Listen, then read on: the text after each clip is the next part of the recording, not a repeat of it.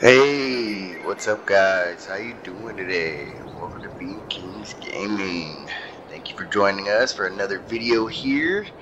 And it's a very little special day. We need to go get some seed for our farm so we can keep planting all the stuff that we're planting to keep this farm going.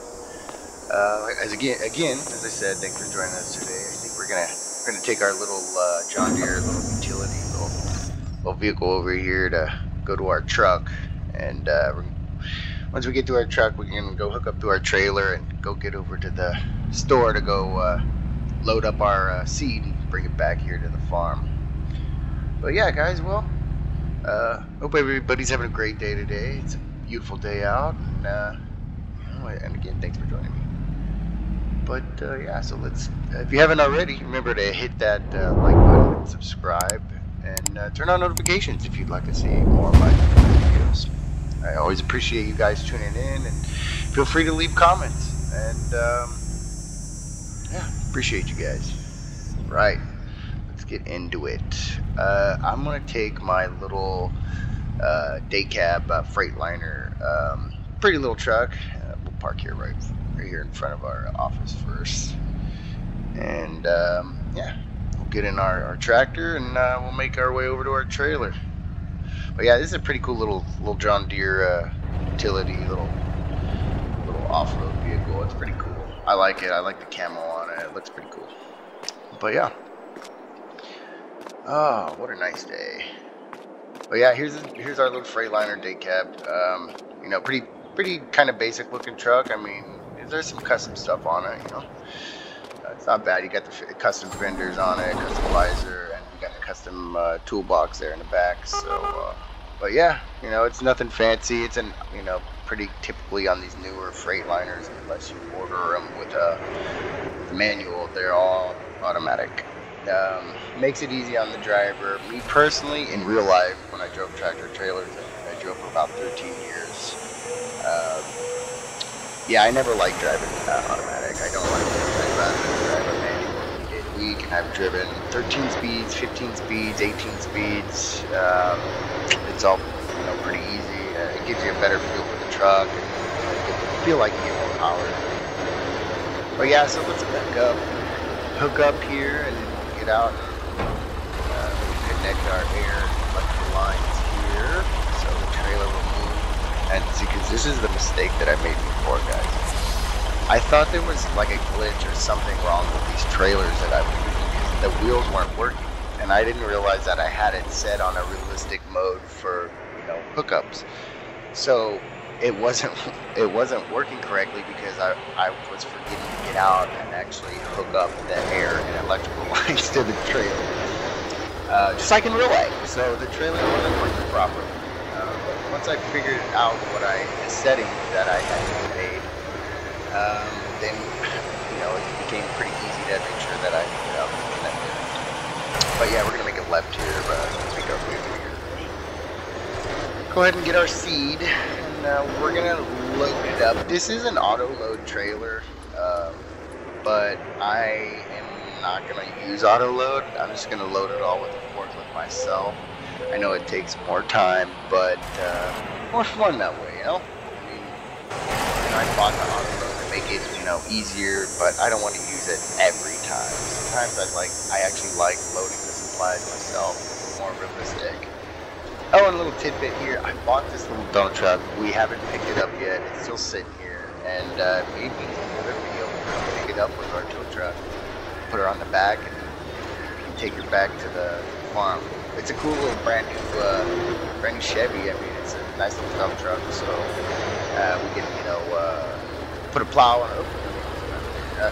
Put a plow on the front, whatever we need to do that whole thing. And maybe I think I just want to use it for feed and to clean up, you know, after the animals. We're getting a lot of our things going. We have chickens already. We have a little building, we have a big building for cattle, basically cows, and then We have a horse stable. We gotta get some of these animals going. Right now, all we have is chicken, but I'm on my way to get those other things going. But let's get this seed. It's sitting up there on the other side of this trailer here. There's not too many pallets, so it shouldn't take too long. But we'll load them all up by one. We'll get them strapped down, and then we'll make our way back to the farm. And all right, so let's get in here. It's hard to see from that view, you know, when I'm from, like, you know, the first person view to get a good idea, you know, where the pallet is at. So I always find it easier to kind of put it at, you know, this kind of view, kind of look around and making sure that I'm, you know, I'm getting it on the right way. But yeah, so let's get this going. All right, get this up. Nice. And I know this might seem weird to you guys, but this kind of stuff is really relaxing for me. Like I said, I did this. I mean, I didn't load the trailers, but I drove tractor trailers for about 12, 13 years. And it was something that I enjoyed a lot. You know, you can work as your own boss. It's a pretty cool job. I mean, you get to see, you know, if you like to see the country and be out and about, like, basically your office is, you know, wherever you're at for that, wherever you're at for that day. You know, you get to be, whether you're in Tennessee or Texas or New York or New Jersey. Oh, you get to enjoy see all the sights and enjoy, you know, where you're at. It could be a good life. The only bad part is sometimes, you know, if you have a family, then it could be difficult on family life. You know, unfortunately, sometimes, you know, especially the bigger companies, they want you to be they want you to be away from home for weeks or months at a time, and they give you very, very little time with your family. And that made it very difficult on me, because I'm a family man. I'm a homebody. I like being home, spending time with my wife and kids. And yeah, but alright, we'll get this bad boy. I'll put it on this side. Just as in real life, you wouldn't load all the pallets on one side. It would be off balance, and, you know, create something that would cause a very bad accident. So we're gonna load up, you know, correctly, how we should, and then, as I said before, we'll strap it all down and make sure she's good to go. Let's make sure. I want to make sure I get it flush here with that forward part of that trailer here. There we go. We should be good right there. We'll lower it down. But yeah, guys, like I was saying, it could be a tough life, but the money, it could be really, really good if you're, you know, if you're a good driver, you get experience, you know, and do the things that drivers need to do, and, you know, you keep your composure while driving, because there's so many idiots on the road. It's not even funny. Sometimes that's the worst part about the job, is that we're just treated like crap from you know, everyday people, you know, and they just don't realize sometimes how hard, you know, it is a hard job, having to deal with traffic and accidents.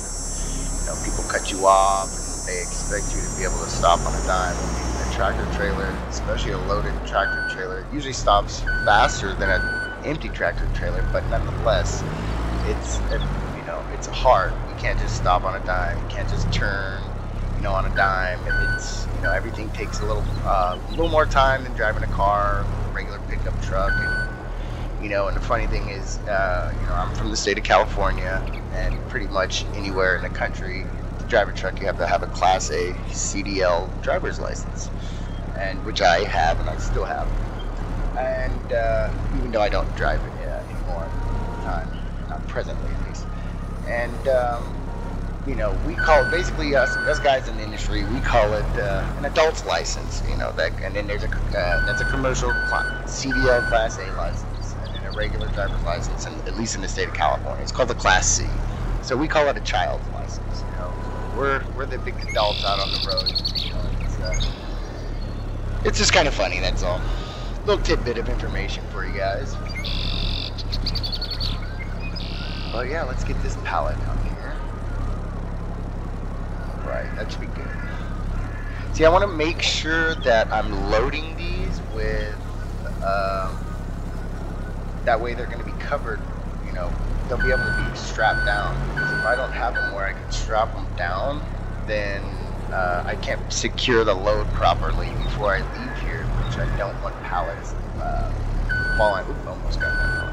I don't want the pallets of the seed falling off the trailer when I go for a turn or anything like that. I want to make sure that I'm able to secure these pallets. And we don't have too many more to go. I mean, it goes pretty quick, guys. We're already moving our fourth pallet here, so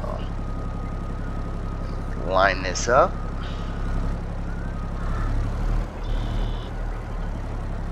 All right. Oh, nope. Oh, there we go. Right there. Oh, there we go. Perfect. Get her up. All right. Now this is a bigger, you know, heavier forklift. And normally, though, as you load up a tractor, I'm just gonna put this one on this side. We should be good as long as we're not moving the tractor. So, and then I'll load up the other side, you know, before we take off. Obviously, you know, you want to load it up so it's balanced before you move the tractor, you know, anywhere, go anywhere before you secure the load. Never just load one side of it, because that would be safe. So, but I am gonna load one more pallet on this side, and then we'll load the others on the other side. So yeah, see, I'm not gonna strap it. I just want to make sure those straps will cover those pallets, because like I said, if you can't secure it, then it's pointless to have it there. But I'm gonna load this last one on this side, and then I'll load the other ones on the other side, and we'll strap them all down and go. All right.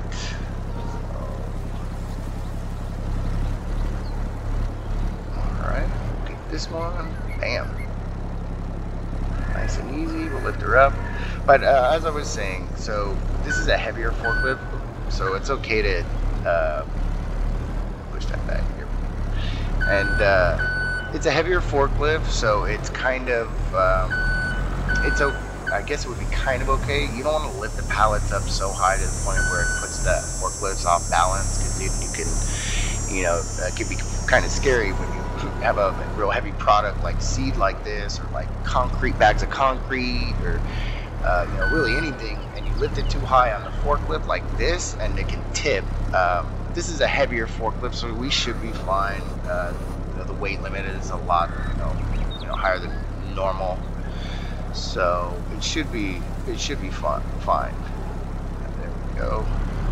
But on a normal forklift, one that isn't as heavy as this one, it could be, you know, it could be dangerous, because if you lift that, we might need to scoot it over just a little bit, huh? It could be dangerous, because if you lift up the product, or, you know, the pallet too high, you're going to tip the forklift, and it can cause a really dangerous situation for yourself. And not only that, you can damage, you know, the forklift, the product, and yourself. So you always want to be careful with that. But like I said, this forklift is a little heavier than a normal one, and we should be good. Alright, right here should be fine. I just want to make sure that it's, you know, covered by this pallet. Or pallet, covered by the, the strap, I'm sorry. Go. There we go. Let's double check, make sure that it can be, there we go. Yeah, that should be fine. So now we'll just even up the other side with these pallets. We'll strap her down. Right, this one first. So I'm going to hit a nice brand new trailer. Oh, so guys, tell me, what do you like to see in my videos? What would you like to see? We could do some harvesting. We could do a contract, like us basically doing what we're doing right now. We could do a supply run for another business or farm in the area. Yeah, let me know. I definitely need to come back and pick that dump truck up. So we'll have to one of these days, in one of these videos, we're gonna have to come back and get that truck with the forklift, or the tow truck. Sorry guys, brain fart. But all right, let's see. I don't want to hit that. I know it's kind of a tight fit right here, where this little kind of an alleyway to the side of the building wasn't exactly a great spot to put myself in, but we're fine. We'll do. We'll make do. All right, that should be good. Here we go. Nice. Beautiful. All right, set that bad boy down. Back out of there. There we go. Oh, yep. Oh, I just hit the bike. Uh-oh. Well, I want to strap this down. That way I don't hit it. No, I'm gonna have to. Here we go. There we go. Alright, that's strapped down. Now, I know it looks like it's at the end. I mean, the way the game physics works, that pallet isn't going anywhere. It's strapped down. So, I mean, in real life, that wouldn't be a very good spot to strap it down. You probably want to even it up right there in the middle of that pallet, but then again, unlike the game, you're able to move your, most of the time, well, I think most of the trailers, I didn't drive too many flatbed trailers, but most of the time I'm pretty sure they're adjustable and movable, so you can adjust where the straps are at, and uses quite a few, because this particular trailer, obviously, as you can see, they're every few feet, but in real life, it could be, I've seen trailers with it like every foot, and pallets with several straps on them, which is, essentially, that's what you want, to be able to secure the load, you know, a lot safer. Especially with something as heavy as seed. You know, a pallet of seed, you know, is easily, you know, a couple thousand pounds, you know, or a ton, you know. And I've hauled pallets. Oops. I don't want to break the trash can. There we go. But it's, I mean, I've held pallets, you know, I've picked up loads of like meat, where a pallet of meat is over a couple thousand pounds. Like it could, you wouldn't think so, but it's pretty heavy. And, all right, that should be good. We might need to move it to the. We might need to move it over just a little bit. Maybe not. Let's check it. We'll see. Huh. What do you guys think? Should that be good? No. I think we're gonna just a teeny weeny bit. There we go. That should be better. It's a little more evened up. Like I said, the way the game physics work, as long as that strap is over it, it's down and it's not gonna move anywhere. But like I said, in real life, definitely probably want to throw a couple straps on that at least, and make sure it's evened up on both sides. Alright, let's strap this down. Nice. Alright. There we go. Okay. One more pallet, guys. One more pallet. And we're almost done ski. See, that didn't take long, right? Okay, make sure we're good and get her up and on this trailer. All right.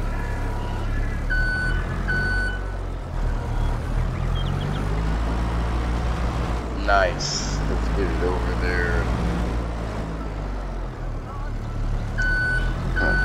All right, so.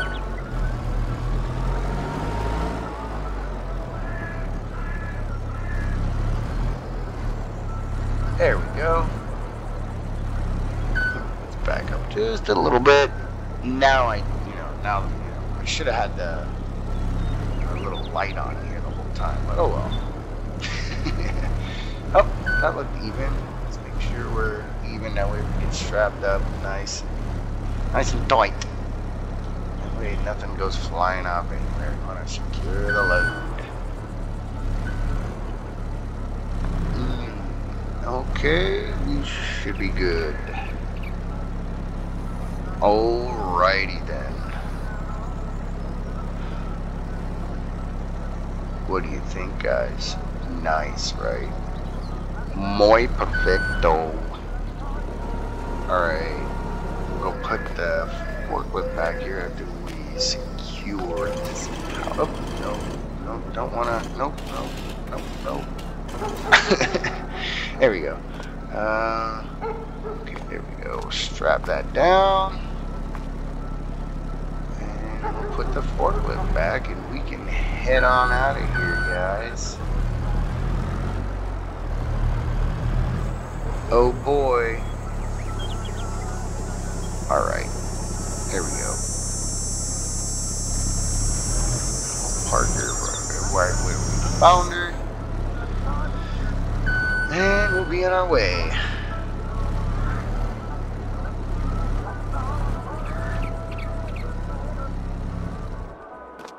Alright, leave the keys in it. Yeah, what do you guys think? Oh, nope. Put that away, sir. There we go.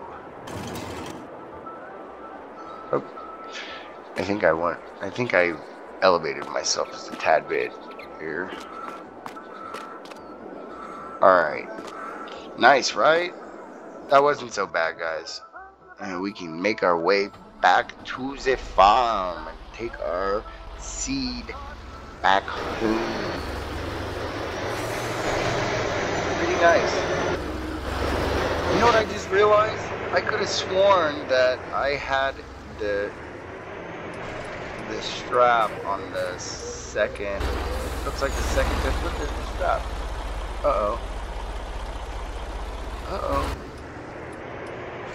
You know what? We're not far. In real life, that wouldn't happen. But it's not gonna. I highly doubt it. It'll move it anyway. But I should have just got out and strapped it up right now. Oh, guys, don't do what I did. Oh, oops. Speed bump. Alright, go over. Please don't fall off. Okay. I don't think it's funny. Even in real life, it would take quite a bit for those pallets to go flying off because they weigh so much. But then again, you would get in so much trouble for not securing the load. That's a major fine. And, I mean, you could possibly get your license suspended or something like that because the amount of damage that it can do to someone's vehicle or people. I mean, it's just a major hazard. Yeah, see? Alright, well, don't make fun of me, guys. And the pallet did move. See? It did move. That's why you always secure your load. Don't be a dummy like me. Thankfully, I didn't drive too many flatbeds when I was driving. I did mostly dry van, which is like that black trailer right there we call a reefer unit. It has nothing to do with marijuana. Reefer unit is what we call a refrigerated dry van unit. So basically, you can put perishable and non-perishable food products in them. That being things that'll go bad that have to stay cold, like milk, cheese, dairy products of that kind, and non-perishable foods like canned food, and other certain items that you use that are non-perishable that don't go bad. Items that go bad and items that don't go bad. So that's mostly what I did when I drove. But yeah, guys, thanks for joining. Appreciate you guys.